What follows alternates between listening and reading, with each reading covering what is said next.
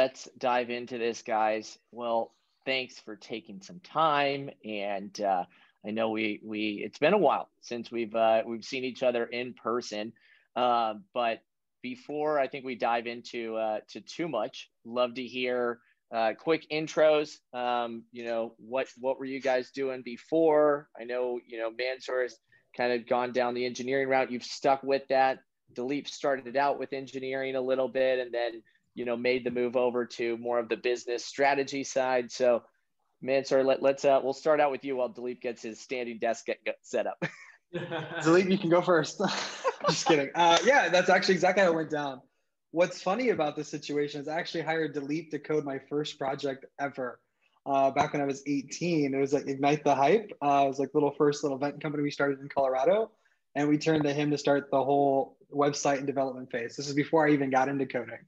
I knew a little bit about it. That was, you got people relative of age now. That was like 14 or 15 years ago. Yeah, 14 or 15 years ago is when we first started, like our first company we started. But since then, after that whole, project we did, that whole little company we created, it started showing my love for software development. So I kind of dove deep into it after that. I was developing software since I was like 15, but nothing crazy. Like, you think about MySpace themes, you think about Angel Fire or Yahoo GeoCities. And that's kind of where I started, just messing around with different web apps and little web pages. And it was nothing crazy, just an image tag here, P element there, a couple little div blocks here and there. And it kind of grew from there. But then I stuck to it. I started working as a webmaster when I was like 19, 18. And I kind of grew from there all the way, position to position, from webmaster to junior dev to senior software engineer to technical lead engineer, to then becoming a senior software engineer for multiple companies. From there, I went to become the senior software instructor at Galvanize. After that, I became the solutions architect for a $6 billion renewable energy company here in Irvine called Anwar Q-Cells. And then me and Dalip decided one day, hey, it's just time for us to go for our own. And we kind of lined up around the same time. And we've just been building Branch Studio ever since. I think it's a year and 4 months into Branch Studio. And this is where we're at. So yeah, a little bit about my background. Yeah. That's wild. So Dalip, you guys met online. You also met your former co-founder, online as well. And that was when you were building, Devise. And what did you major? Did you major in business at CSU Fullerton, and then but you're doing web design on the side? Yeah, I started as like a freelance developer, similar to Mansoor. I started at like a young age, like 14. Started freelancing, and started gaining like client from client. And I kind of had the best pitch though, because people would be like, "I need a developer," and then someone would be like, "I got the guy. His name is Dalip, but he's located here in Orange County. He's not in India." And then that would lead like a bunch of clients. And so in college, I ended up starting an agency and started hiring my staff and, built an agency. And that was great. Just like developing apps or web apps and websites of all types of sizes. And did that for like 5 or 6 years and then sold that company. And a year later, started what we consider as a startup studio called Branch, which you guys can see on Mansoor's shirt over there. And we've been focused on that for a year. But to correct you, TJ, I didn't meet Mansoor online. I met him through one of my friends. I call him like my big brother. I grew up with him. He lived on my street. And so they were friends. And by virtue, that's how me and him met.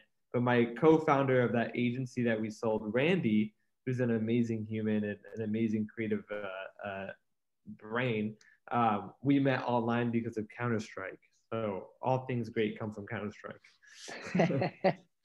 Oh man, I jumped ahead of myself and made an ass when you assume these kind of things. I heard Colorado. I was like, okay, they had to have been on some chat room or something like this. So, I mean, you guys have worked in different roles before kind of, coming together where, Dalip, you were kind of starting your own, businesses. Mansoor, you were, the senior engineer for a lot of, kind of companies that were, somewhat established. And of course, being $6 billion, you're kind of, established at that point. So I guess, let's start with you, Mansoor. What was it like working for, some of these larger, I guess mid to large organizations and then now making the switch to starting your own business? Yeah, that's actually a really good question. So I never really liked working for larger companies personally, just because I didn't like the bureaucracy between it. I didn't like going through the red tape. I was always the type of person that wants to get something done and get it done now without having to ask for permission. There's that quote, it's easier to ask for forgiveness than for permission. I kind of live by that. So, it was kind of they have a lot more steps in place, a lot more processes in place. It's a lot more stable, and there's a lot of positives to working with bigger companies, right? And they're always looking for good talent to dive into this gigantic code base that they have, where you can kind of go in there and pick things apart and improve it. And there's always room for improvement there. Working at a startup, I really enjoy the fast pace. Like, me and Dalip talk in the mornings, like, hey, what's the focus for the day? Are we going to knock this out right now? And we'll be so focused on step by step how we're going to advance each company every single day, right? Which then, as our team builds, we kind of get into like 2-week sprints, and we kind of build it around there. But I would say the biggest change between working at a large organization to a startup is kind of the pace, right? I found that more larger organizations I've been a part of have been a lot slower paced, more about getting it done right, going through all the red tape between, which isn't bad. It's more like, we had to update 10 teams about this update, and this 10 teams have to know about this update so it doesn't break any of their systems. And so that takes time to communicate that effectively, especially if the companies are across the country.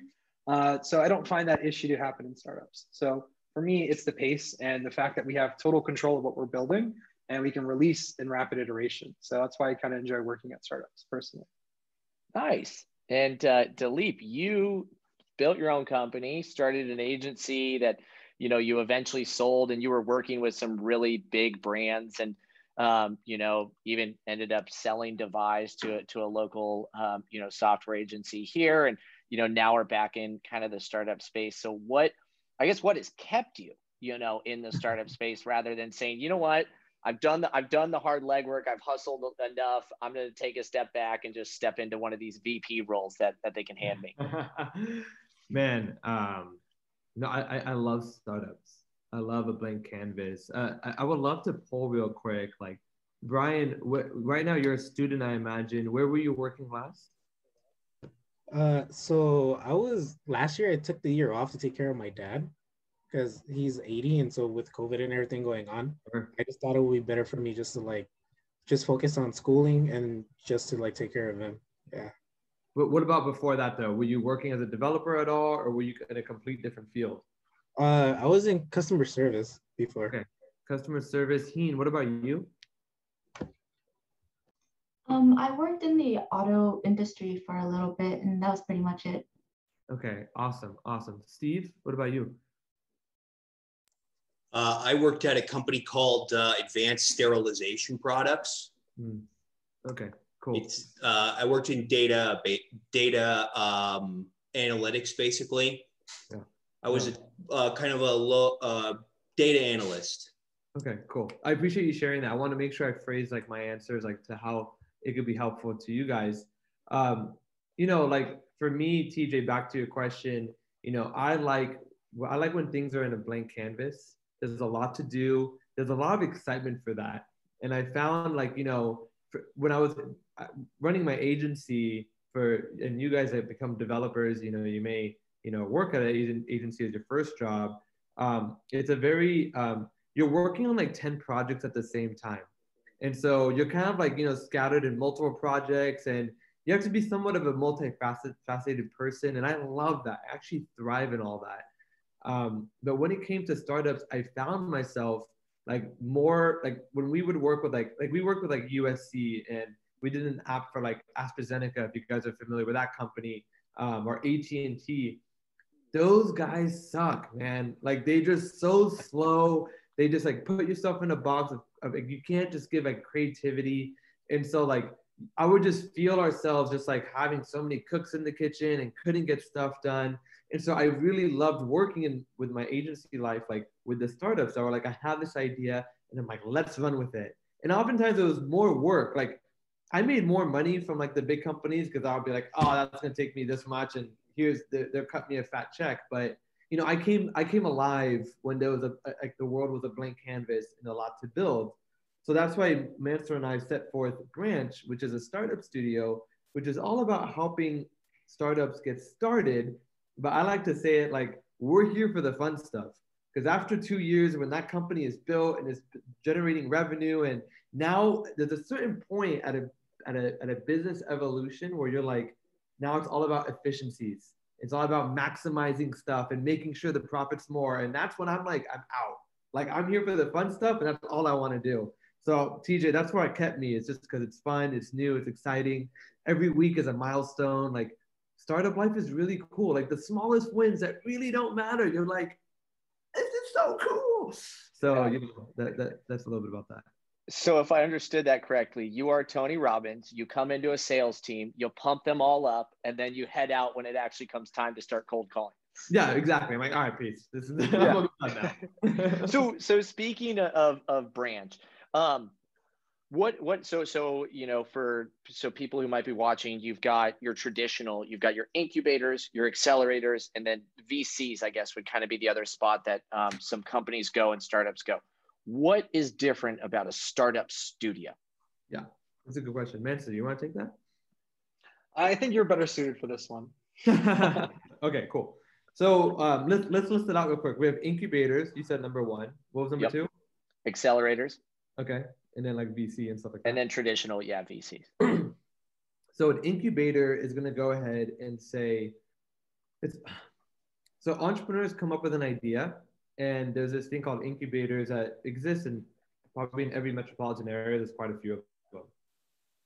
They come in, they go, we use $10,000 cash. We have some curriculum that you're going to go through. We're going to take a couple of equity, and we're going to take you through like a 3-month kind of like predictable course. We're going to give you some mentors, some resources, and then at the end of the day, you're going to pitch to a big investor, right? And so that is saying that the entrepreneur is now, you know, focused on this full time and kind of going through this like mentoring of an incubator, and out comes out of it. And I think of that as like nothing against, you know, incubators. Mansoor and I business is a little bit different, which I'll get into in a second, but they're kind of like what do you call it? A lawnmower without a back. They're just going through hundreds of startups at a time and just coming up, and some of them win big, some of them don't win at all, but it's not really setting up the business for success. They're just kind of like, you know, it's a shotgun approach. Accelerators are kind of one and the same, I would say, but they have a little bit more concentrated where they're going to go, we're only working with 10 startups for the 3 months at a time, you know, so there's a clear differentiator. Mansoor and I business is much more intimate, where we really only partner with like existing CEOs who usually like run like, let's just say like a pharmaceutical business, and they see the white space as a new idea on like what they can build, a new product. They can see it from their partners. Their staff is seeing it. Their clients are seeing it. They see the white space very clear on what the industry needs. But these individuals are too busy running their current business.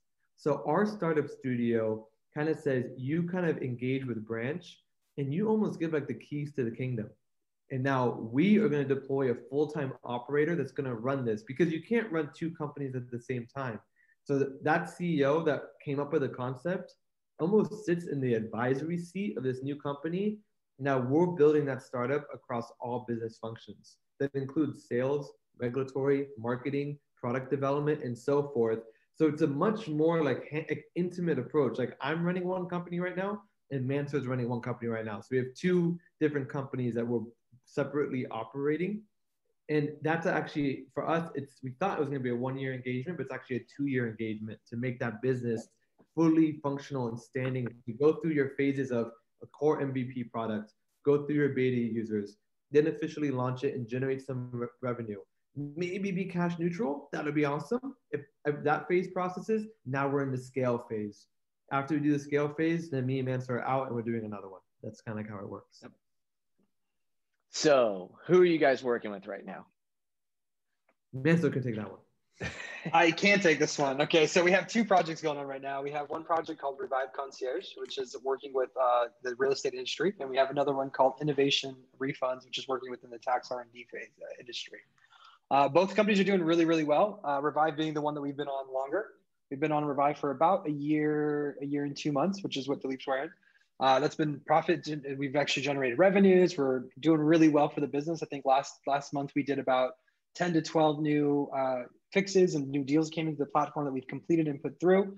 For innovation refunds, we've done quite a bit of business there. It's only been going for about 3 months, pretty solid, and we've already been able to generate massive amounts of leads, good intel coming in, and process about over $1 million in just tax rebates for customers that are bringing in. So we're running both those companies right now, which have been both really exciting, both in completely different industries and how they process information, where they gather data, how we bring it into them, how we get it to the end user, how we even manage it internally has all been really exciting from both sides, right? Because we work with real estate in one, and that has different connections. And then we work with tax and R&D credits there, that comes with different connections. So that was really exciting for me, at least. So you guys have tax and real estate, two very techy businesses, as we all know. How are you guys allowing yourselves to flex your engineering chops inside of those spaces? And when we've got students here who are thinking about, well, when I write code, it's for a website. When I write code, it's for a mobile app. Like how are some of these other applications being used to support what would be maybe considered non-technical industries? I guess I'm not following that question. So you're asking me like, how are we creating our tech stack and what we're building to keep it more maintainable, since we're building for different companies? So on the surface, you hear tax, you think IRS, it's accounting based, and then on real estate, you're selling houses. So how are you guys utilizing tech in those types of industries and businesses to help them come in? Yeah, of course. Yeah, I'll answer it at the end. So one of them is more high tech. One of them is actually kind of like low, maybe could be medium tech. So at Revive, like we're a real estate company that helps homeowners maximize the value of their home. So the things that we're building are more tools, like for our sales teams, for our agents. Well, we mainly work with realtors and homeowners. So it's more like sales funnels, uploading documents, communicating to our CRM, having certain notifications and communication be personalized in a way. So it's really more like a tool and experience kind of tech build on the Revive side. But I'll mainly talk about the tax side. The tax side is actually fascinating. So we're building something called, is anyone familiar with the tax R&D credit? Well, of course, Mansoor is. This is kind of cool. So this has been around for about 2 decades. But historically speaking, like Facebook, Twitter, all these guys use this. They go, okay, I'm gonna hire Brian and Steve, and I know like what Congress has passed has said, and if you build tech on U.S. soil, all the dollars you spend towards that tech is gonna be tax, not only deductible, tax credit. So that means if I spend $100,000 on Brian's salary, I'm gonna get $100,000 off my taxes, which is huge. So Facebook, Twitter, all these big companies, like Congress passed this bill where they have a couple $1 trillion like away for this tax credit. And what it says is if a company is inventing a new process or iterating or doing any degrees of R&D, that they can apply for this. So basically they're all, what's the word I'm looking for? Hedging all these investments in tech, because the government is more or less really incentivizing them to do so. So a lot of startups and new companies or medium-sized companies actually qualify for this, but they're not using it. Because when you think about taxes, like I can already see Cassie's eyes. She's like, I don't want to get audited. A business owner is just going to be scared. They don't want to get audited, right? So a lot of small and mid-sized businesses are like, I don't know, it sounds good, but you're talking about doing something with the IRS and getting credit. Like, I'm good. Like, let's just continue our business. So what we're trying to set forth is we've come out with a way on how, and it's very document like centric, where you have to upload tax returns. You have to identify your expenses. You have to find like what is considered a qualified activity. Like this could be like, for example, Brian was talking about COVID and stuff. Every company had to rethink their way of the way they do business during COVID. LearningFuze had to purchase a Zoom account. That's a qualified activity. You iterated your process, you had to invent something, and you had to somewhat optimize your business to make for COVID. That's a project in itself, and that has expenses, which is completely applicable for the tax credit. So we're creating a tech that can go and take all these documents, take all this information. Future is like some like level of like, not true AI, but some AI to make it suggestive that if TJ was applying for the tax credit for a boot camp like LearningFuze, that here's some recommended qualified activities that apply to you, and we can make that thing a little bit easier. So that's a little that we're building that whole system of how you submit these documents, how you submit that information, and stuff like that. That is some cool stuff. So, hopefully what people are taking away from this is that there's so many things that engineering can be applied to, and it's not always, let's put up a website, which I'd imagine both companies have a website. You need to, have something that at least is public facing.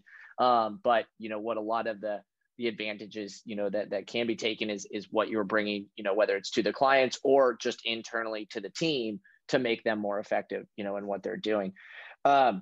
So Mansoor, you've taught at a boot camp, and Galvanize, I'll admit, it's a good one. So they're one of the good guys. Dalip, you've hired boot camp graduates. What advice do you have for people coming through, making this career change, about to head out, into the job market? I'd imagine you guys both have kind of, Mansoor's had a ton of experience talking to these people, and Dalip, once again, has, hired a few. So what do you guys got for us? Oh, Mansoor, you're muted. 1 second. I was talking and no one was listening. That's what happened. For any bootcamp grad, right, I would really tell you to focus on your portfolio and focus on the fundamental understandings of software development, right? Like when I hire new engineers, I'm more concerned about, can they fit with my ecosystem rather than how good their code is, right? Like, can I assign them tasks about like getting little things done without having to handhold them the whole time, right? And I think that's super important for actually a junior engineer to come into like any project, right? To be able to do the smaller tasks and not have too much of a disruption of the process and flow. Like there is some ramp up time, and that's all guaranteed every single time you hire somebody new. But majority be able to understand how like GitHub works, maybe a understanding if we're working a React project, how those components flow, making sure that you can go in and find specific problems, just be able to debug code. I think those are really important things for any junior developer to have.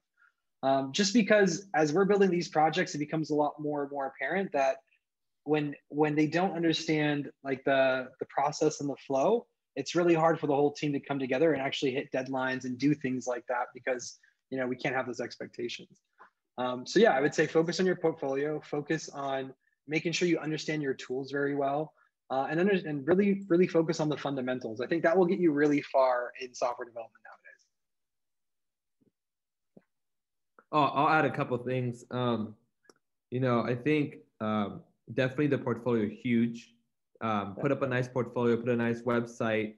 A lot of times though, I feel like a lot of people put like the final result, like this was my project and this is what it looks like. And I feel like it's kind of misleading for us engineers, whereas like the final product is great, but we're doing ourselves a disservice by not showing the approach of how we got there. Like maybe you're using some dependencies and APIs, and how can you illustrate, what really went into that project to produce that final result?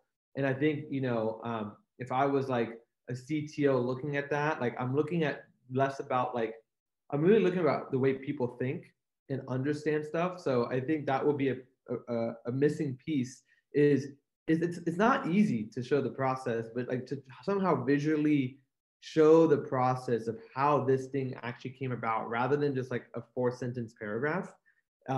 Really visually showing it would be great.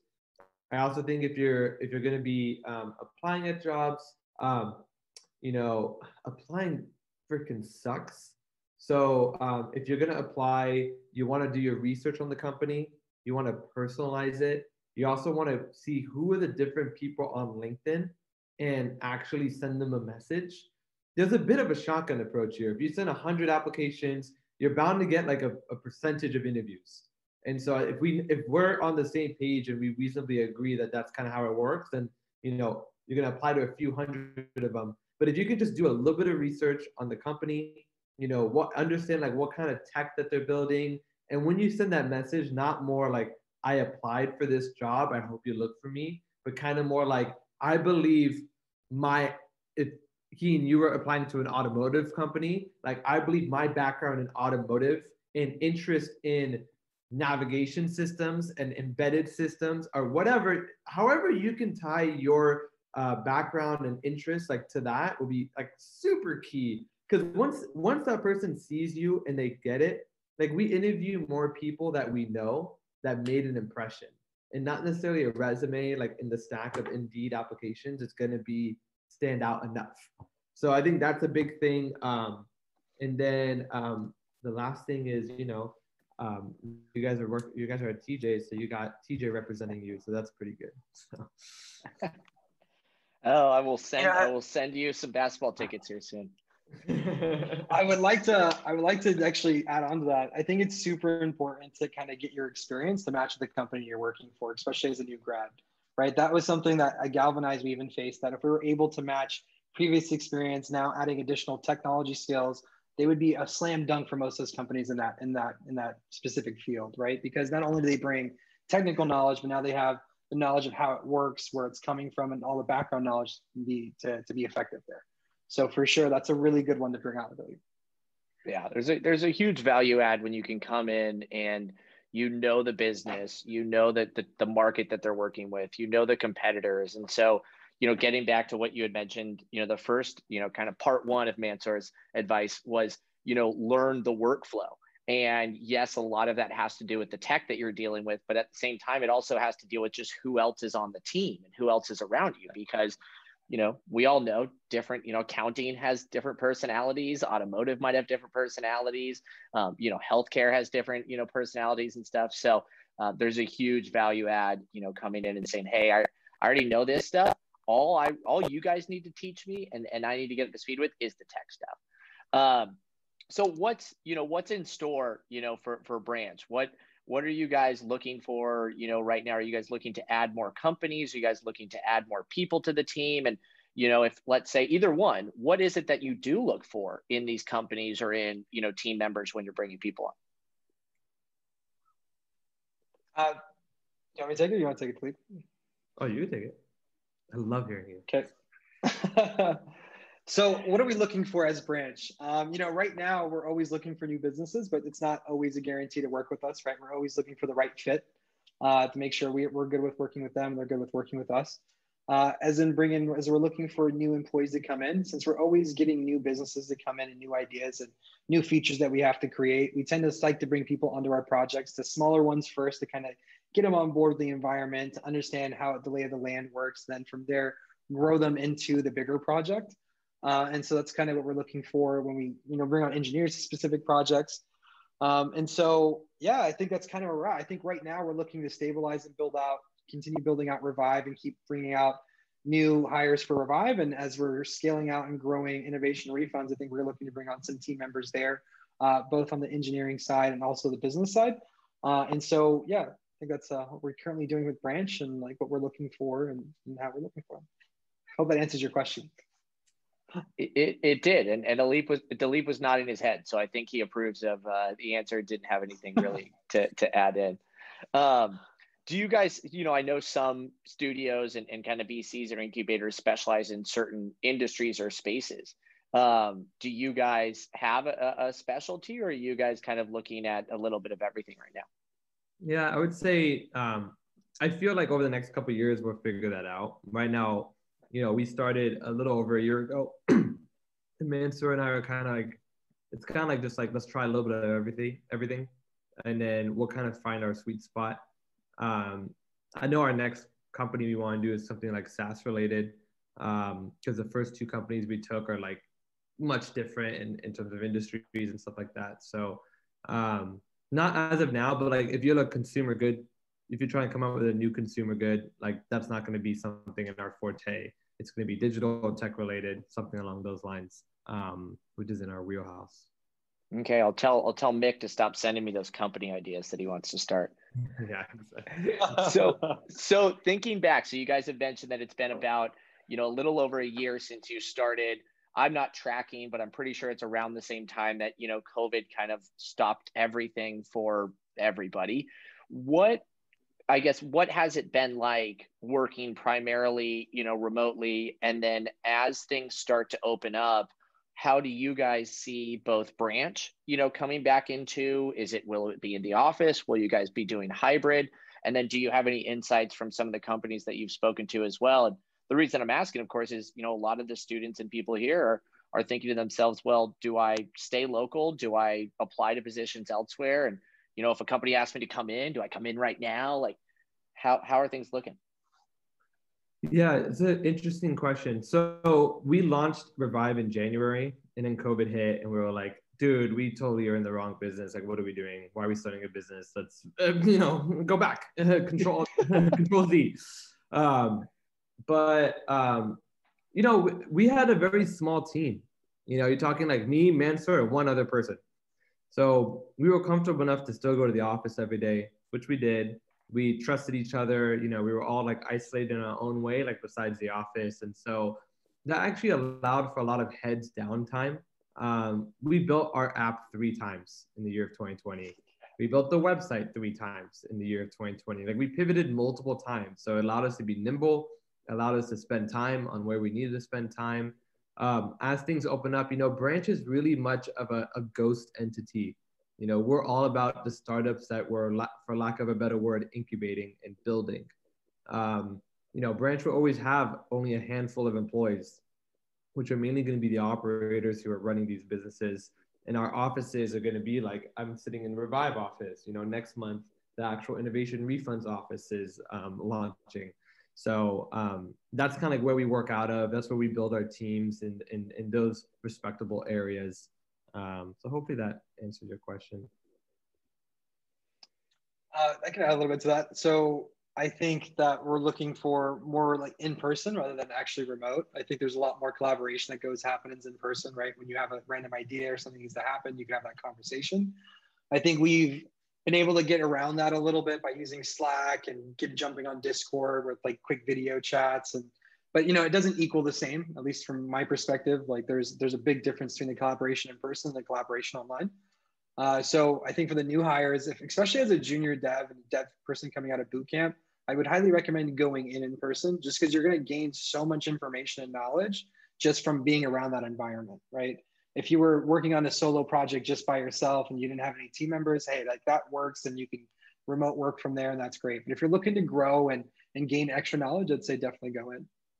So. Yeah, it's one of the things that I've noticed, talking to alumni, in the job searches, they're sending out these applications, and as you mentioned, Dalip, it as much as it sucks to say it, it kind of is a numbers game, because you never know who's going to look at it at the right time, who's going to be in a good mood when they do look at the resumes versus, they woke up and they were late to work and every resume doesn't look good that day. And then there's the factor of, well, yeah, everybody's remote, so we're going to put our job up and say we're open to remote, but at the end of the day, most companies, unless they completely built their entire org around remote, business, they prefer somebody, who's local. They prefer somebody who's nearby, especially when it is those newer hires. Because, as much as we all love to say that, we all have amazing task and time management skills and we're more productive at home, that's not always the case. And so when you have both the benefit of, here's a new hire, we can onboard him, we can check on her, we can make sure that they feel supported. And another cool thing too, I think, about being around the office is you see the struggle that senior engineers are going through. You realize that it's not you that's staring at the screen wondering who wrote this code. It's them doing it too. It's them realizing that they didn't, direct or point to the right file structure, and they've been trying to figure out why something wasn't working for, an hour and a half or 2 hours. So I'd love to, kind of open things up and see if there's, anybody who's got some questions, whether it's Yen, Steve, or Brian or Cass. And I don't know, guys, was there anything I missed, about Branch Studio, about even actually, heck, we didn't even get a chance to talk about the Orange County tech scene, which you guys are hugely integral and integrated into. I've been absent for like a year, man. After I started Revive, it's just been like heads down focus, and then COVID hit and I'm like, I'll just do some events later on. What is Orange County Tech? What does it mean to be, or what should people know about the world that they're entering? Because you know, you've got LA, and LA's got the attention. It's got the big, you know, tech companies. You've got Tinder and you've got Snapchat, and, you know, then you go south, and San Diego has a really strong downtown community and stuff. But, you know, when was the last time you heard somebody say, oh man, Orange County, that tech hub, keep an eye on Orange County? But I think, I mean, I don't know about you guys. I believe that it's on the rise, and it's going to hop into the top 10 over the next few years here. So what should some of the students be keeping an eye out for? Are there any companies they should be looking at? Or are there any, you know, organizations, groups, or just, you know, spaces? Yeah, it's a good question. I feel as if, you know, like if you guys reside at, I assume, in Orange County, you want to definitely look at, I did this for practice a couple of years ago. You know, you have like, so I run a nonprofit organization called OC Tech. It's almost like the welcome mat for like tech entrepreneurs. So if, like, you know, for example, like Steve, if you were interested in like joining a startup, like that's a good place to look to meet an entrepreneur, to potentially see it. But that's like a new entrepreneur that's coming up with a new concept that may not have funds yet, right? And then like you want to know your organizations, like, but then you can also go to like, there's another organization called like TCVN, you know, TCVN maybe has a little bit level of people that like have an MVP. And so that's another like group of kind of people, right? Then there's other groups like, but basically you want to find out like all the different organizations who are putting these people together in these pockets, and kind of just like really circling yourself around them. You know, companies that kind of came out of here, like Kajabi just owned up, like has a huge location off of Sand Canyon. You have like Acorns was started here. We have like a couple wins. But we're mainly into like if you also, there's one thing to know, like this is a big med tech like hub, like here in med tech. So like getting into like systems and getting into that area would be really cool as an engineer. And a lot of great opportunity. And I think, yeah, like Orange County, you know, it's LA and San Diego have the sex appeal, you know what I mean? And so a lot of startups want to be there. Yeah. But I think that the best thing is to like get familiarized with like the different organizations, and that way you can kind of see like what companies are coming up, what companies are hiring. And there's a great actual website. This is like TJ's friend too. Scott Fox runs a website called OC Startup Council.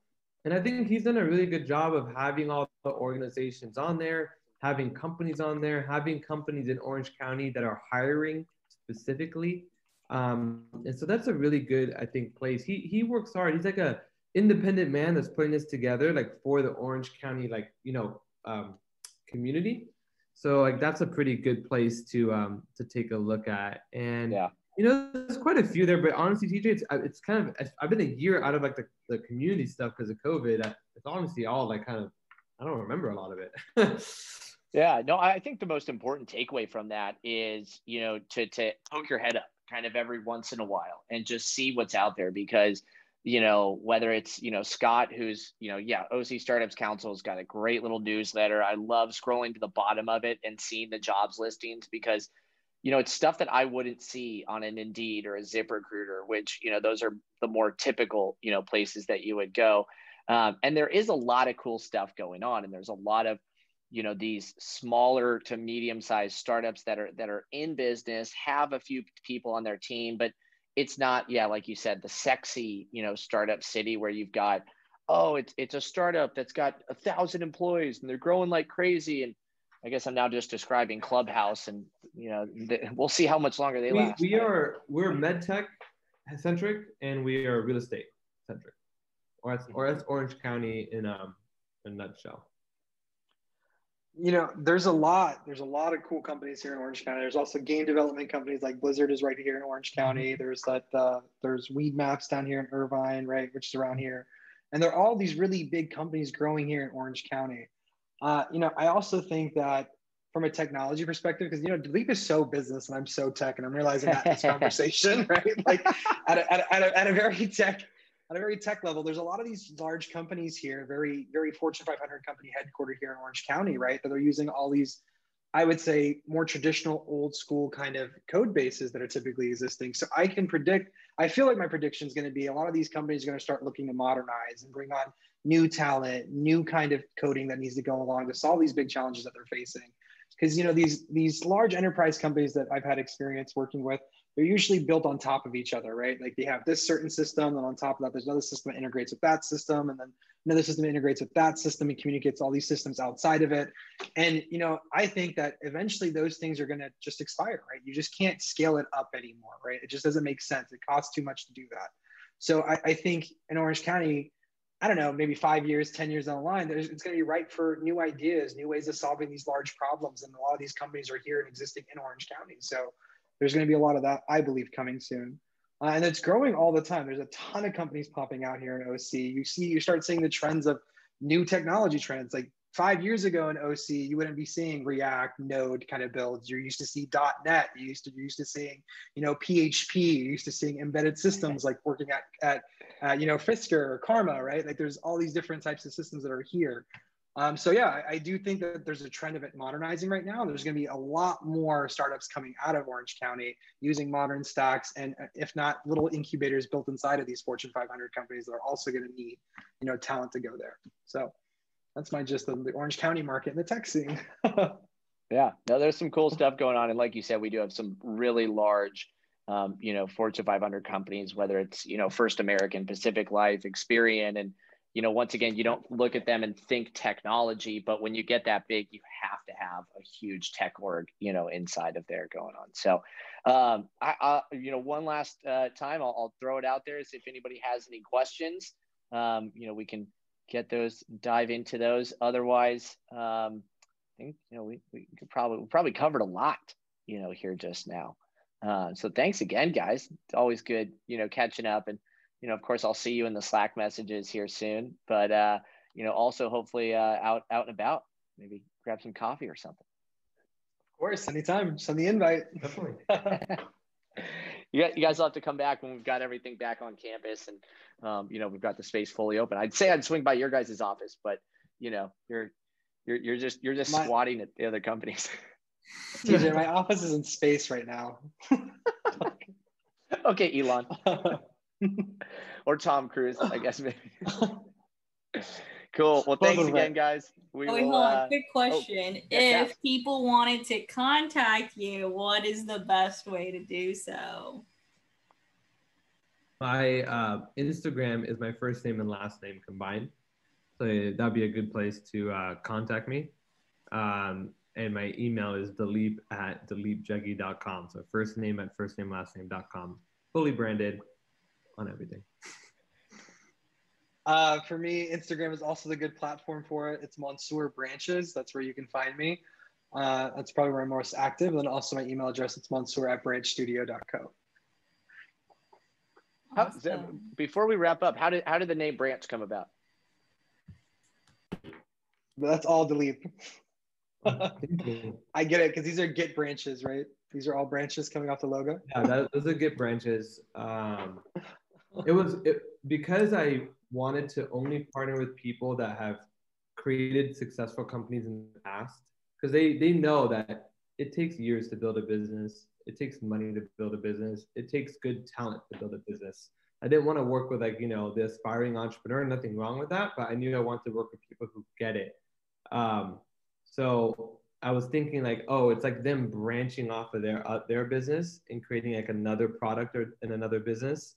And then there was also the cool techie thing of of Git and branch and all that stuff. And that's how the logo came about, and it just kind of fit. And I'm like, spot on. Okay, we're running with this. So sweet. Well, we will commit Fireside Chat over, and we'll get Cass to merge it up to the interwebs. I think I did that right. Perfect. Let us know when it's in production. We'll like the link. See you guys. Thanks. Always fun. Pleasure meeting everybody. Take care. Thank you. Bye.